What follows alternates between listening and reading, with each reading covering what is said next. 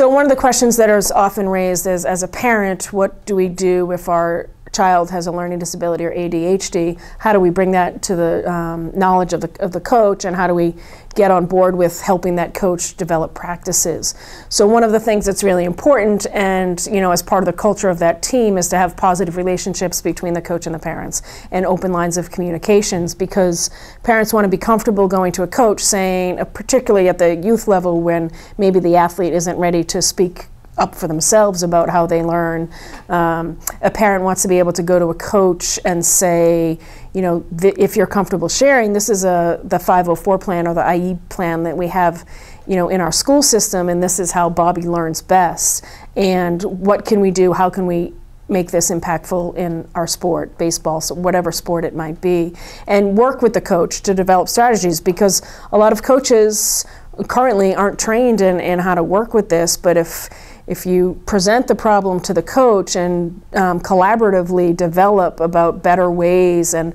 an understanding of the learning process, then the effective coach is going to work with that and develop strategies within his or her own team.